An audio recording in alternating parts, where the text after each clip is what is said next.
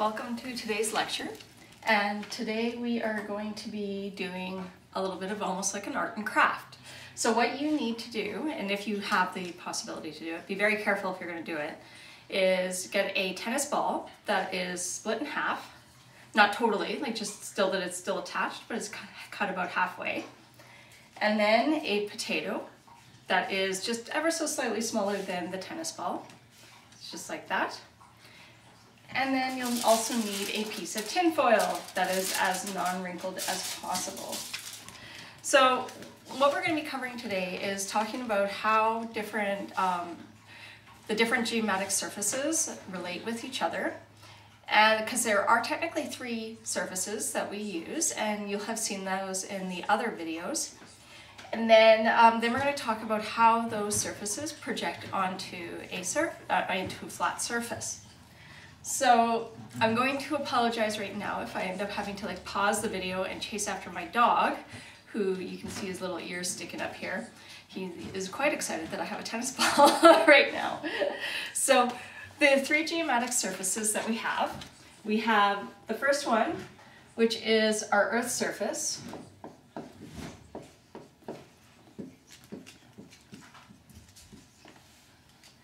Then we have the second one, which is the geoid. And we have the third one, which is our ellipsoid.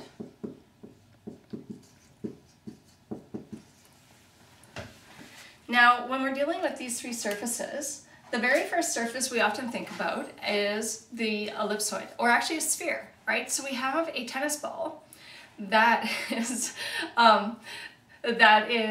a sphere. Right? It's a perfect sphere. It's equal all the way around. The radius is going to be the same no matter where you look on the actual ball. And this is how most globes are actually created. But what we're really looking for is the real shape of the Earth. There's actually a 30-kilometer difference at the poles than there is at the equator. As something spins, it tends to, especially if it's round, it tends to flatten at the poles and it gets wider in the center. So this is why we do a little bit of a slit in this. So we take our ball and we flatten it. So you can think of where the edges and the corners of the split, if you press down on those to have a little gap here, you're going to end up with an ellipsoid. A little bit of flattening on the tops. This is really a better version of the Earth's surface, and it's a much better mathematical model of it because it is less than 30 kilometers in error. We're now down to meters of error that you're going to see. So when we're working with the Earth's surface, we actually calculate the ellipsoid for things such as satellites. Now this is a very easy mathematical model, and so it's easy to calculate surfaces based on an ellipsoid. But the thing is, even though the fantastic images and photos that we get from our astronauts show, and even of our satellites, show that Earth is very nicely round, it actually has a different surface as well. And that one is based off of the gravitational potential of the Earth. And we call that one the geoid. So the geoid is the potato. So you can see that in the potato that we have dents in there, we have bumps, it's really lumpy, it's all kinds of crazy shapes. This is our mean sea level. So if you look at that, how would you mathematically model this so that you can calculate the shape of the Earth based on mean sea level so that a satellite can fly around based on it? Well, unfortunately, orbits don't really follow the shape of a potato. They are actually in the shape of an ellipse. So we can't rely on the shape of the potato to represent the shape of the Earth. But if you want an accurate measure of what is going on the Earth's surface, you need the shape of the potato. That is why we have mean sea level. So mean sea level is all of this shape of potato. So how do these relate? Well, we have our tennis ball and we have our potato. What we want to do is put the potato and the tennis ball together so that we have a really good model. Now you can see that I've placed the potato inside. This doesn't work perfectly because of the fact that the potato itself has to be smaller than the tennis ball, but we don't really want that like in real life. We want them to be about the same size because we want very little error. So if you have a potato that is like sticking way out and you can't really force it into the tennis ball, it probably means that your geoid model is too big. If your potato fits right in there and you can close up your tennis ball with no problem, then it is too small. So a good ideal surface is one that has a little bit of opening like this, just ever so slightly. So now I have a really nice geoid model that fits nicely into my ellipsoid model. So these two work together. They both show the shape of the Earth. They both show it based on two different things, and it is we can do a mathematical calculation at like very specific locations. So this is a great model of Earth. So if we go back to our board here, the geoid is my potato, and the ellipsoid is the tennis ball. So my dog thinks he's going to get this tennis ball after, and he's not. So then the last one we have is the Earth's surface. Well, if I have a piece of tin foil and I put it on and I close it all the way up and I fold up my entire surface, I'm going to have my Earth's surface. And so then it has the bumps. You're going to see bumps and wrinkles and all kinds of things that are happening in that. And so when we're going to like stand on the Earth, that's what we're standing on, is the tin foil that's wrapped all the way around and making all the mountains and everything. I will show that at the very end of this lecture. So mathematically, we move between the tennis ball and the potato. We also have to take into account the thickness of the tin foil and how it's wrinkled to be able to get down to those. So for example, here in Calgary, we are just over 1,000 meters, or about 1,000 meters, depending on where you are in Calgary, above mean sea level, which if you take that value and you compare it to Vancouver, which is only a few meters, 10 to 15 meters above sea level, we are now at very different elevations and very different thicknesses and wrinkles of the tin foil. So that kind of summarizes the three surfaces. So if I were to do all three of them all at once on the tennis ball, then that gives me my shape of the Earth. Now, just because I'm trying to be cheap and I only use one piece of tin foil, I'll do that at the very end to show. But the next step that we have to worry about is how do we actually represent this? So this is where the mapping side of things comes in. So in mapping, we tend to take the round surface of the Earth and we put it into 2 dimensions. And so 3 dimensions to 2 dimensions. So if you want to pause the video in a moment, I want you to think and take your tin foil and your tennis ball potato combo, and I want you to create and cover the entire tennis ball potato without any wrinkles. So you can pause this now and give that a try.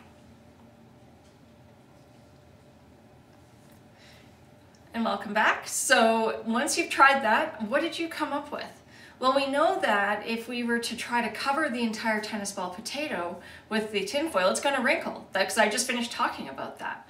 So how can we do this without any wrinkles? Because it's really hard to wrinkle paper with no distortion, right? So what we have is we have our tin foil and our potato. There are 3 main ways to cover it. The first one, the most people that I've seen in the past, take the tin foil and wrap it like a cylinder. So this is a geometric shape, right? So this is what we call a geometric projection. A cylinder covers the whole thing. Maybe you can look in the sides and you'll see it, but those sides don't really matter because now I can somehow project them onto this paper. The other way that you may have tried is doing a cone and putting it inside the cone. This is known as a conic, and it works in both directions, and any direction. The last one that we have is a flat plane. Now, if I do this, it's kind of round, but if I do this, to you right now, looking at my tennis ball and potato, it's totally covered. You don't see it. So if I look top down, I cannot see it, so therefore it's totally covered. This is my azimuthal or planar projection. We tend to use that one more for Arctic and poles, but it is possible to have it at other angles. Now I just finished talking about angles.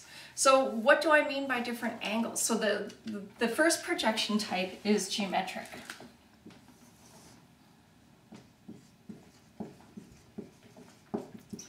So we have conic, cylindrical, and azimuthal. So those are the three major geometric ones. Now I just finished talking about orientation. There are also three orientation projections that we can use. So the three orientation, and I'm going to use cylindrical because it's all, as my example. But you can do it with conic and you can do it with azimuthal. So the first one is what we call our polar orientation, which is where it is straight up and down like this. So everything's wrapped around, everything along the equator is touching the paper, and therefore there is no distortion at the equator, but a lot of distortion at the poles. So this is the polar. If I had conic, it's like a party hat. So it's just to be like, you know, the pointy part of the conic is at the North Pole or the South Pole. If we use a planar, so I guess I'll just try to keep doing this. So we have, no, Odin. I have two dogs, so this is a polar orientation.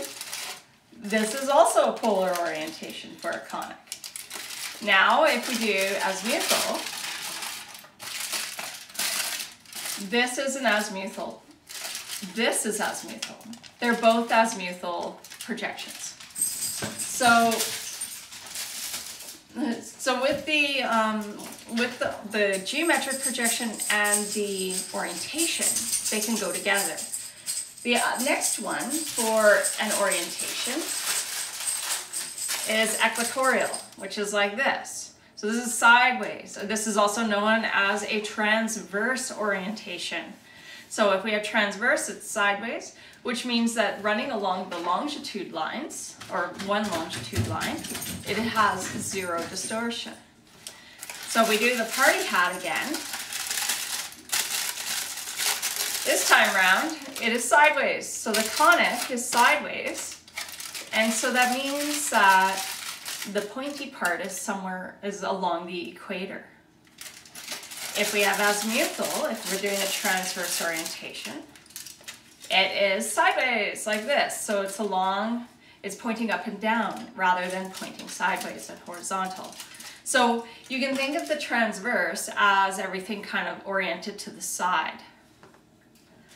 The last one is known as oblique. And oblique, it means any angle at all. So if we take any angle, we're going to go at like this angle, or this one, or this one.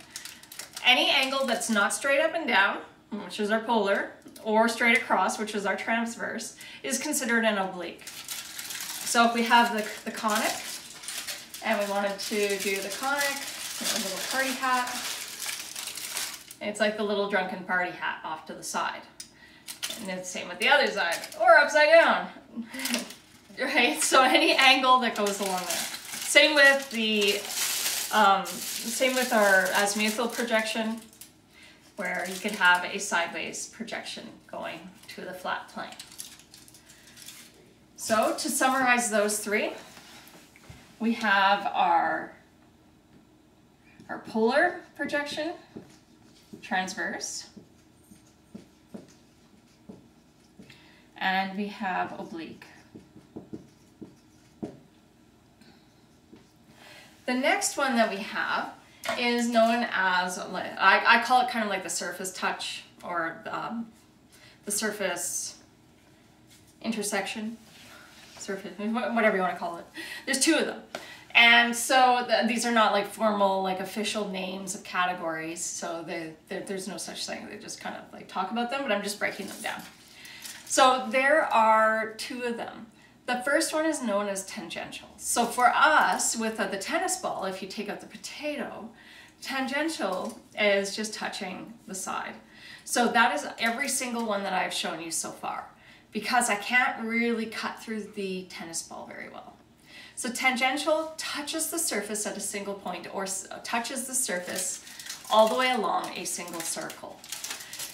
If we have a secant projection, the secant actually cuts through the Earth's surface, so like the Pac-Man. Now, I can't show that with a conic, because as you can imagine, I would have to remove a part of my tennis ball and put it on the other side. I can't do that. So, and physically it just doesn't work unless I have like a big puzzle. So if you can imagine that what your conic is doing is it cuts through the tennis ball and it creates a conic, or not conic, a cylindrical projection as it's cut through, and it has the tennis ball kind of hanging off to the side here. So the conic projection is the same idea as well as the cylindrical when it comes to working with the secant projection.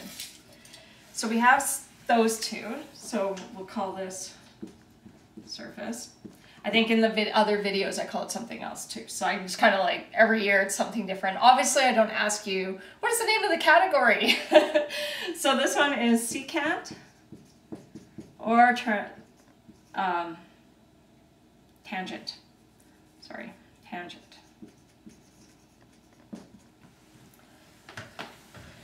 So those are the two that how it slices through the edges. Now the next one that we have is known as our light. So this is how we actually project it onto the paper. So if you can imagine, there are three different places that we can put a light. So if we had a clear surface all the way around, and if you can imagine that, it's a clear surface, and I want to project all those shapes of the Earth onto this paper, this flat piece of paper.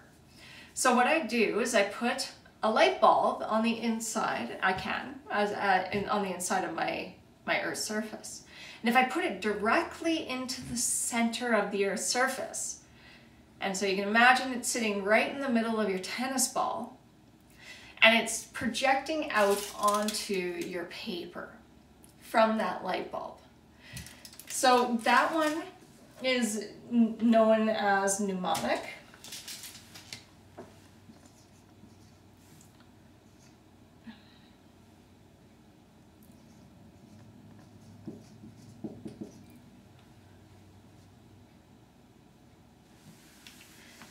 I think I spelled it wrong there. I have to think about it. Mnemonic. Anyway, so double check the other one. Don't go by this. When I actually write it out and type it out, I have all the spelling right down, but my engineering background doesn't allow me to remember how to spell things.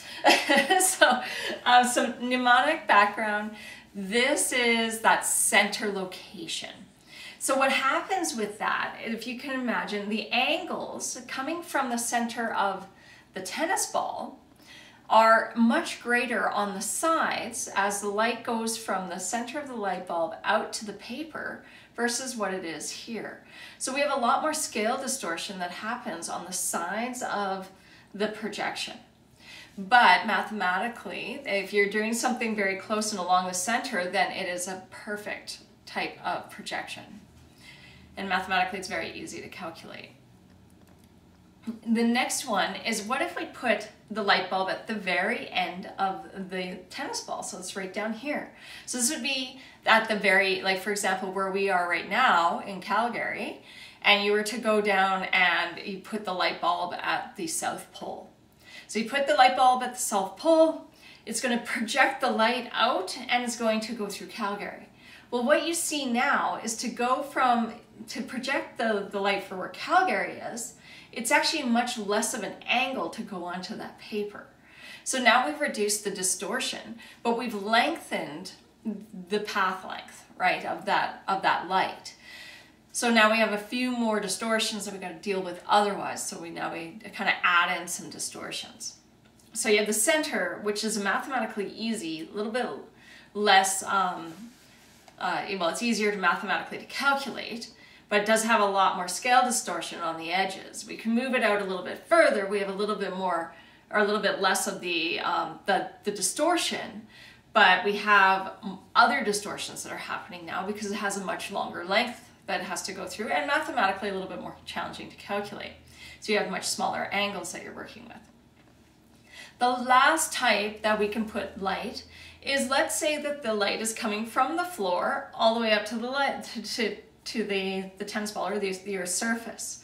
And then as it goes from the floor to the tennis ball and then projects straight up. Well, distortion-wise, this really removes a lot of like scale angular distortion, right? So now we've removed angles from our calculation, but now we are dealing with more complexity because now we're dealing with 2 dimensions, going 3 dimensions, 2 dimensions at infinity. So our math now deals with infinity rather than dealing with like structured angles. So again, that becomes a very a difficult mathematical calculation. So to write those down, so we have mnemonic, we have stereographic,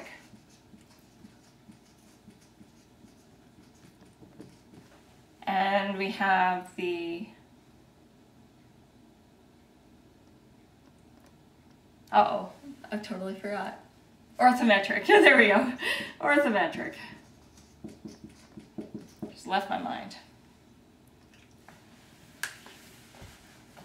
So when we're dealing with our Earth's surface, we have a geoid. We have a like the ellipsoid. They fit together. We're always trying to figure out the mathematical model of that potato so that we can show it in and mathematically project it out so we can actually show exactly where we are based on where the mean sea level is.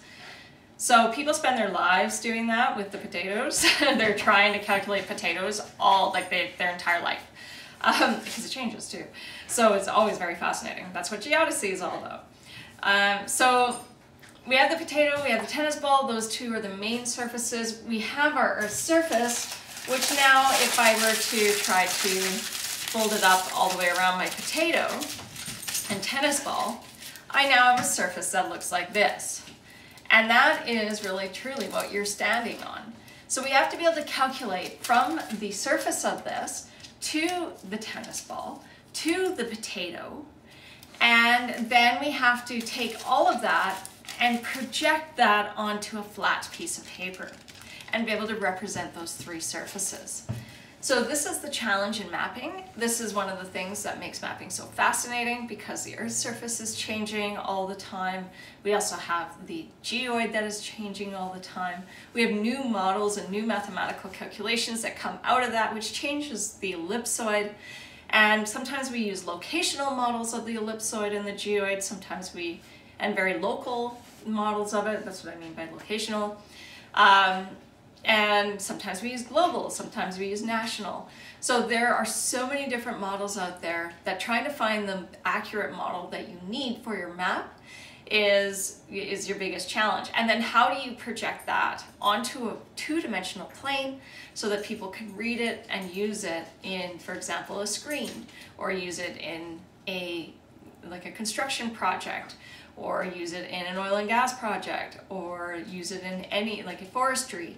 There's tons and tons of different applications that need to know where we are located on the Earth for both our shape, our size, our location, and our elevation. So that kind of sums up everything that we have learned in this lecture, and I look forward to I guess, hearing comments. But now you will never look at a potato the same again. I have messed that up for you, because now you're going to be looking at, hey, this is my geoid.